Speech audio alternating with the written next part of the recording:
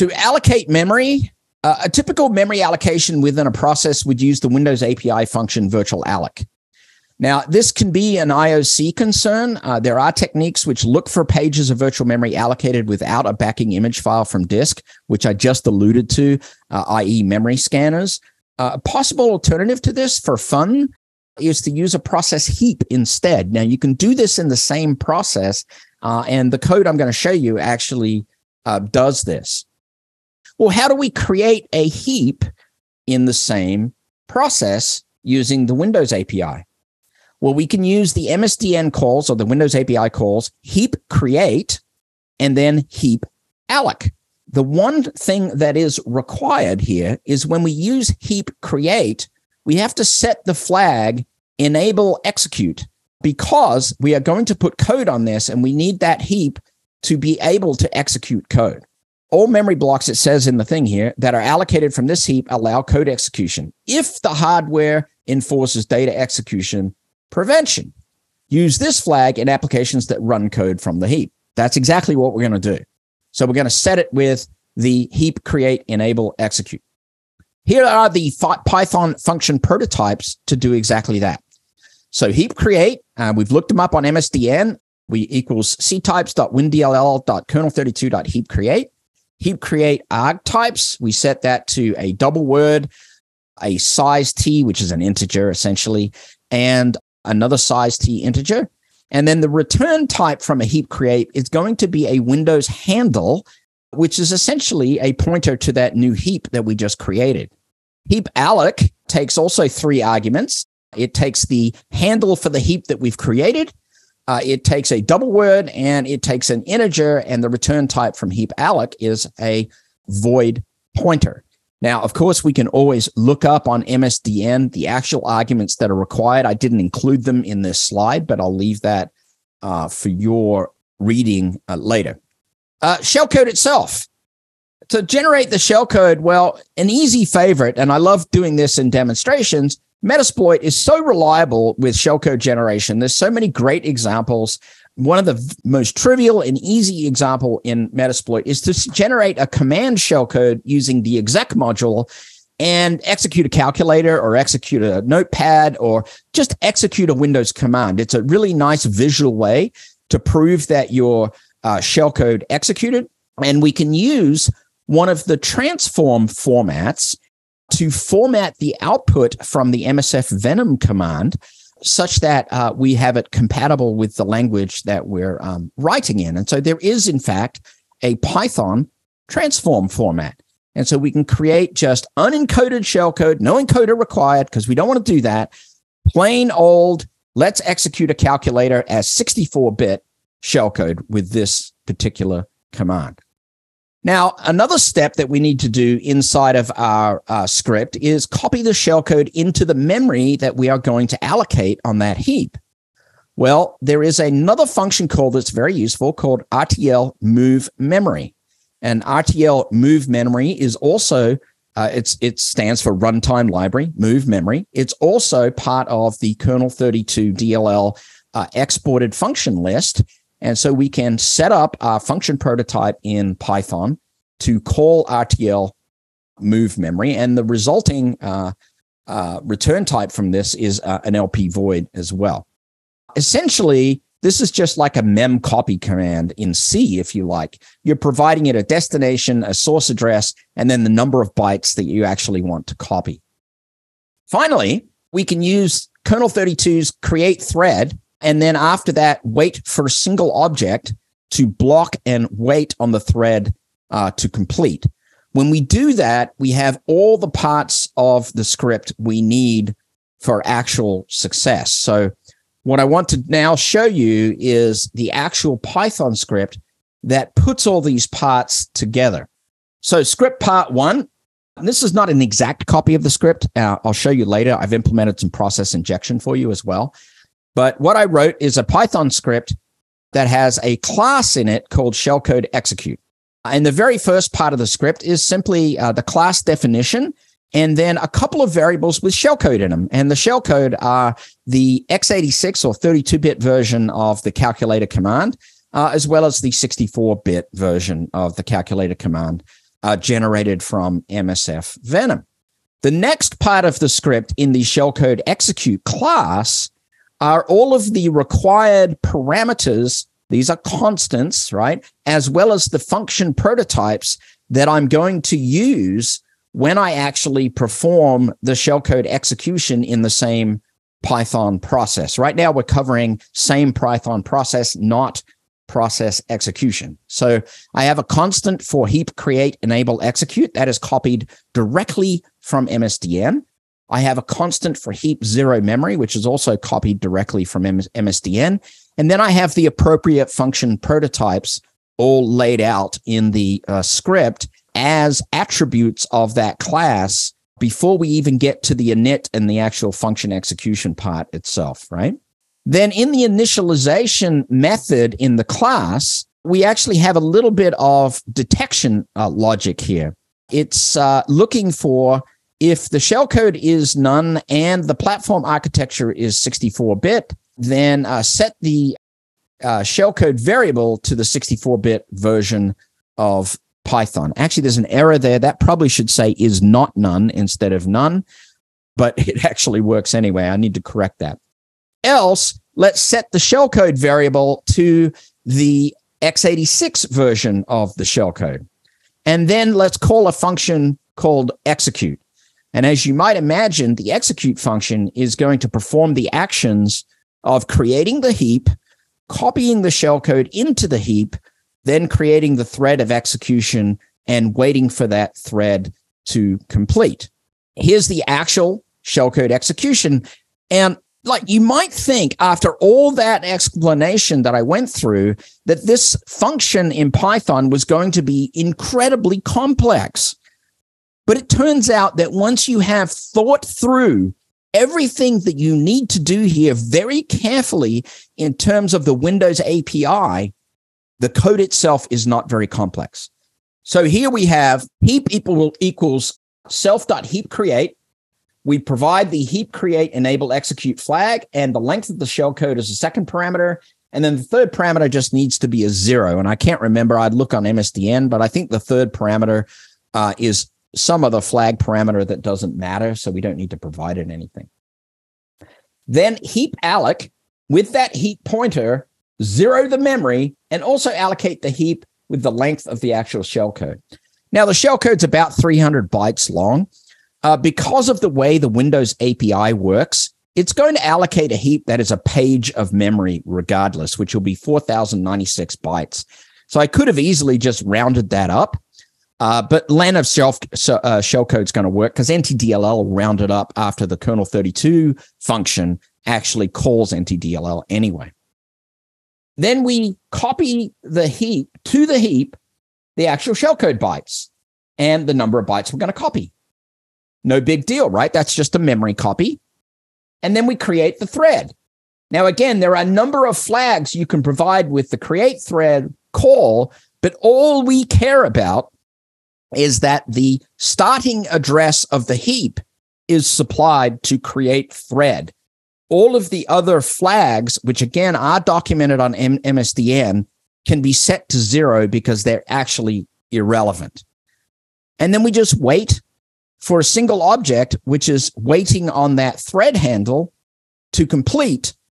And in the case of a calculator shellcode, it's only executing a single command, and then the shellcode is finished with its job. So we won't be waiting long. And in fact, the Python process itself will actually exit after that. Let's do a quick demo of that, because why not? Just to prove to you that I'm not lying. So here we have our Python execute, Python shellcode directory, and here's our shellcode execute script. Just like I said, it's all written out there. And in fact, I've enhanced the script with a little bit of logic down here to determine whether we're doing in-process execution or a process injection. And I'll talk about the process injection in a minute. But if we scroll up, you can see the same execute method is inside of that script as I just talked about on the slide. And by the way, because I'm a nice guy, I'm going to be supplying this script to you because we like to provide lots of good value when we do webcasts at Black Hills, right? So to execute this thing, I execute a Python process with shellcode.py, and then I can use help here because we're using the argument parsing module, right? And we have method 0, which is execute the shellcode in the same process. And we have method 1, which is inject into a remote process. We're just going to use 0 and execute it. And look, a calculator, right? Now, listen, folks, I want to tell you right now, okay, I know that was sort of anticlimactic, but this is a fully instrumented, fully patched Windows system running regular Windows Defender. Did you see Defender jump up and down and scream and shout? Not at all, right? It just went ahead and executed the shellcode. No problem at all. Okay? Fantastic. That's what we want to see. But wait, the shellcode might be detected. Ruh-roh. You might run into problems with the shellcode itself. The sequence of bytes can be seen as malicious from a static analysis perspective. It wasn't seen as malicious in this demo, but it could, right? So we have some options to consider. We could use encryption in the shellcode generation. We could use some form of encoding in the shellcode generation, or we could write some DIY encryption with Python and encrypt the shellcode into the script and decrypt it right before we inject it into memory. And I actually prefer that last option rather than using some sort of shellcode encoder, because there are some ramifications of using a shellcode encoder from the perspective of what it does in terms of tying our hands on the execution side, particularly when you're process injecting. And I'll chat a little bit about that before we finish out. Good old XOR. The mathematical exclusive OR function can be used for symmetric encryption. In fact, it is the basis of the RC4 encryption algorithm. It is the first encryption algorithm that was commonly used for symmetric encryption before we, came across things like AES. And we didn't just come across them. We had some really good mathematical research that actually came up with the AES symmetric cipher. But XOR is a perfectly reasonable symmetric encryption mechanism. If you take a single character, you convert it to a byte, you XOR it with the key, and then you take that ciphertext, or the ciphered byte, if you like, XOR it with the same key, presto, you get back the original byte. So XOR works quite wonderfully as a very simple encryption algorithm. Now, there's another Python module out there from the scientific computing world called NumPy, or NumPy, I don't know however you pronounce that. And NumPy is backed by some C libraries, which makes it very high performing. In fact, it's designed that way as a high-performance scientific computing package. Now, one of the things that Python suffers from when you're doing mathematical operations on large arrays of data, Python slows down a lot. It has a performance challenge because it has to interpret that code, put it into bytecode, execute the bytecode each time around a loop, and it just takes a long time. And I learned this actually because some of the internal code I have at Black Hills, we were trying to encrypt some shellcode that was 9 or 10 megabytes in length, and Python was just unbelievably slow in doing it. I've switched this over to NumPy bitwise XOR for the encryption, and wouldn't you know it, it worked beautifully. And it worked beautifully, literally in one function call. So an XOR string method is what I've written here and included into this script that will literally encrypt your shellcode array with a string key of arbitrary length and return the ciphertext. Well, that's very, very useful, right? So to accompany this, we need some sort of standalone Python encryption script so that at the time we generate the shellcode or obtain the binary shellcode, we can encrypt it before placing it into our target script. Well, how would we do this? Now, the easiest way is to write something that's very basic that either reads a file or just takes standard input from another process. It goes ahead and encrypts all the data and then just spits out a brand new Python array with your encrypted shellcode. And, by doing this, we would have a lovely encrypted version of the shellcode. In fact, I can even demo that. I think. Well, actually, I'll come to that at the end. We'll see how we go. So that would be how we would deal with it, right? And here's an example of me doing it. I just used a generic Ubuntu box that I used for sort of kicking around development. I ran MSFVenom on it, used the same command, a 64-bit exec module, calculator.exe, but this time used the raw format, piped it into my XOR me script, and I didn't supply a key because it defaults to a key string of encrypt me or something really dumb like that. But you can supply a key if you want. And then it just spits out the encrypted version of the raw bytes in a Python form, which you can then paste back into your Python script. I'm going to demo that right at the end. I'm going to move on to process injection before we talk about the encryption from a demo perspective. So what about process injection? Should we try in our Python script now that we have our wheels, right? We're like, okay, we've written this code, we've put it together, the Windows API is working, I'm using kernel 32 to do this stuff. Why don't we try to process inject? Because isn't it more fun to be able to find a process that the user owns, target that process, open a process handle, shove the shellcode into that process, and make that process execute the shellcode instead of having our Python interpreter hanging around. All right, sure. There are lots of potential techniques. Again, we're going to stay old school, which is exactly what I just described. And that is just opening a process with minimal writes that we need, allocating some virtual memory in that process, copying the shellcode over to that new memory segment, and then telling that remote process, hey, go ahead and create a new thread, right? Now, I can almost guarantee you, if you do this on a system that has an EDR on it, you will get busted, all right? So don't get your expectations up too high. And I'm talking even in a Python script, you're going to get busted, right? So, because this is old school process injection. This is something that's been around for a long time. But for a standard consumer-grade off-the-shelf antivirus, you're probably not going to get busted.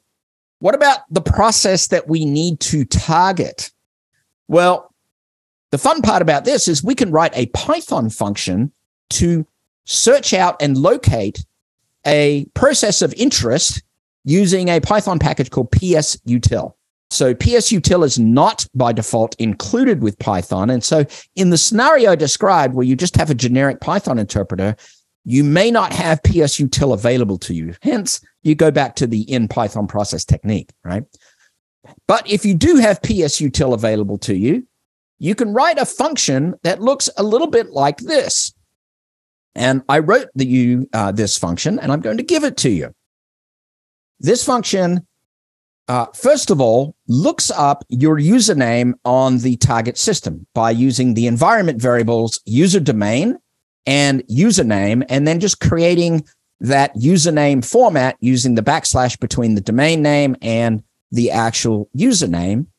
And then what it does is it loops through all of the processes in the Windows system, looking or trying to get the process name and the process username itself.